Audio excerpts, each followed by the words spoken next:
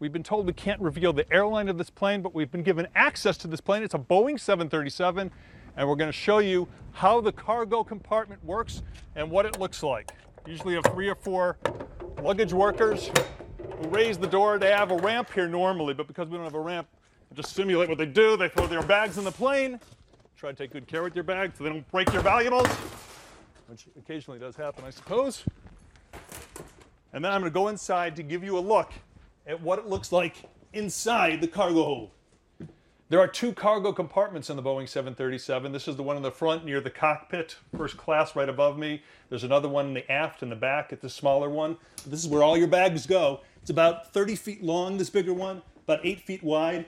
And you can see if a luggage worker has worked a long day and he's waiting for bags to arrive, he can sit right here, have a soft bag as a pillow, and maybe just doze off. We now want to conduct an experiment to see how likely it is that someone under here would be heard by the flight crew or the flight attendants or the passengers. With me here is Dave Snell. Dave is an aircraft mechanic here. When you heard this story, did it shock you? Well, not really, because being human after a long day, we could, find a cozy spot and fall asleep. Okay, so it's not stunning to you?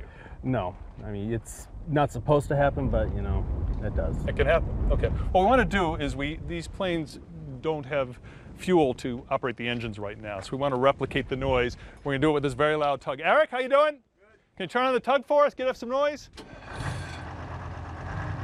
All right, so that's some noise to try to replicate the situation when the plane was actually flying. Dave, I'm going to go back inside. Will you, to show you how dark it is, because it is pitch dark, can you close the door when I get inside? By all means. Okay. Give it a close. All right, so now you can see it is pitch dark inside here. I'm going to put a flashlight on. There you go. And now you can see me, but you can't see very much else. Okay, so amid the noise, we're putting Dave in the cockpit to see if he can hear me. This is the flight deck. So here I am stuck. The plane is rolling down the runway. We're in the air. I want to get the heck out of here. Can you guys hear me? Hey, get me out of here! Get me out of here! You hear me? Yeah, I can hear banging.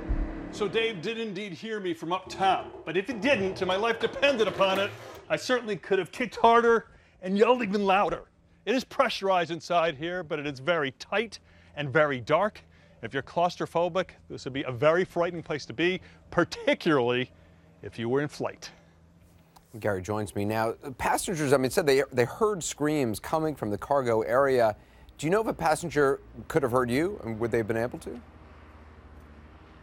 The answer is yes, and we know that firsthand, Anderson, because we relegated our producer, Ish Estrada, to a first-class seat on the plane while I was doing the demonstration, and he heard me louder and clearer than the mechanic did in the cockpit. And the main reason for that is I was directly under first class. But on a real flight, you also have the situation where you have pilots who are wearing headphones and talking. They're busy, so it may be more likely that a passenger in the front of the plane would hear knocking. So if you hear knocking, Anderson, or you hear screaming, and you're a passenger, it's probably best off that you tell somebody about it.